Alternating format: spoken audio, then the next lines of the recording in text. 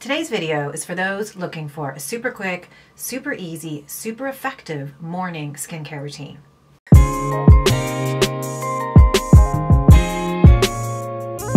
If you've seen my skincare routine, you'll know it's not short.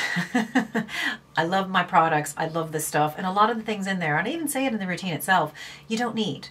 You don't need a toner if you have a cleanser that is soothing and balances your pH. You don't need an eye cream. Your products are designed to go all the way down, top to bottom, straight up underneath your eye and all the way down to the you-know-whats. And you really don't need an eye serum, but I'm sorry, I love these things. So I choose to put them into my routine because for me, the whole process is therapeutic. It's ritualistic. It's where I carve out my time for me.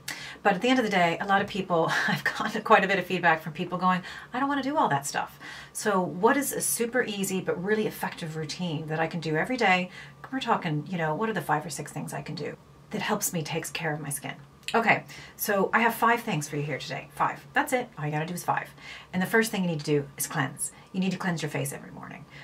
We're sleeping on our hair, we're sleeping on, the pillowcases, and even to ensure that we get some of the residual stuff from our evening skincare routine, which you better be doing, we need to do a quick cleanse. And you need a gentle cleanser, and it doesn't matter what skin type you have.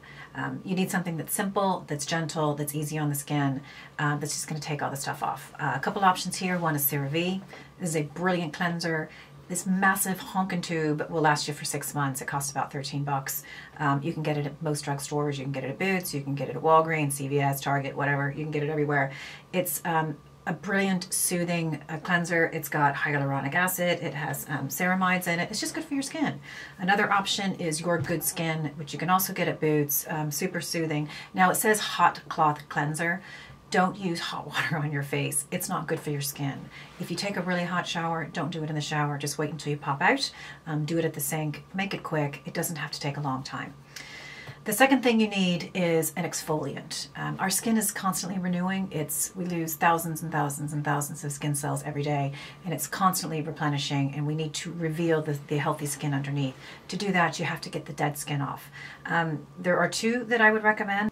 One is by The Ordinary, and it is a lactic acid, and the other is by Beauty Pie, which is a glycolic. Now, what I do is alternate these. I do one day, I do one the other day. If you haven't used a chemical exfoliant before, I would suggest that you start slow and just enter it into your routine, maybe every other day, to see how your skin reacts to it.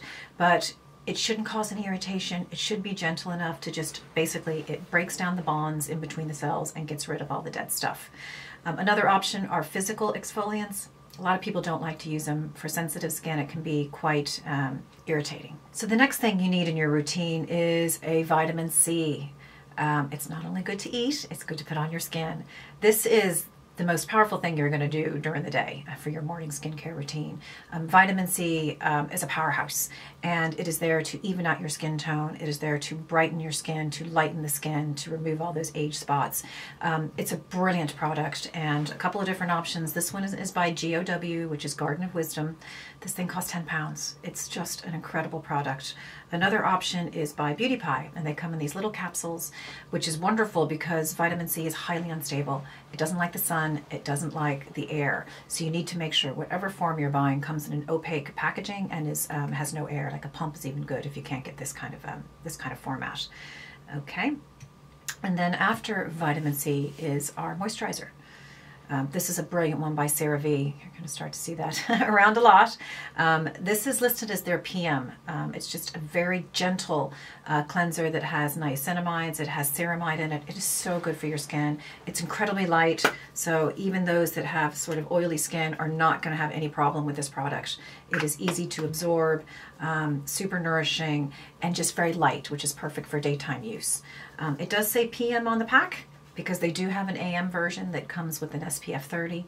I think it's important to actually use different products if you can for your moisturizer and your sunscreen, just to make sure that you are getting enough coverage. And that is the 5th one, which is your sunscreen.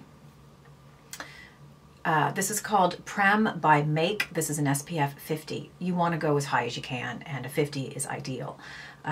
basically using any of these products or not using any of these products, you need to have an SPF in your arsenal. It's there to protect your skin, and our skin is a living organ. It is there. Its job is to protect us from all of the bad pollutants out in the universe, and also to really keep us protected from the sun. So you need a high SPF every single day. And if you're using some of these products, particularly your vitamin C and your exfoliant, you are exposing your skin, and you need to make sure that you're giving it more protection. Another one that I use almost every day is the Elta MD. It is a tinted moisturizer, so it gives a little bit of a color before I put on my makeup. The thing about SPF is you need to make sure you use enough. Do not rely on moisturizers that say that they have it, because you have to be putting a lot on to make sure you get the coverage, and certainly the same for makeup. I hope you're not wearing enough makeup to actually get your SPF from it, because you need at least half a teaspoon of this stuff for your face and half a teaspoon for your neck and your chest. So guys, that's it. 5 steps you need every day to really good skincare, and that's going to take care of your skin for a long time to come.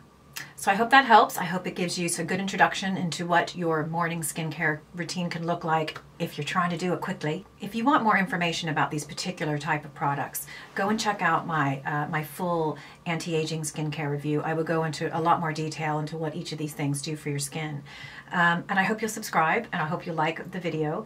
And also tell me what stuff you're using. I'm always on the hunt and the lookout for new products, and maybe you have something that I should be giving a try to. So please do leave some comments down below. We'll see you next time. Bye.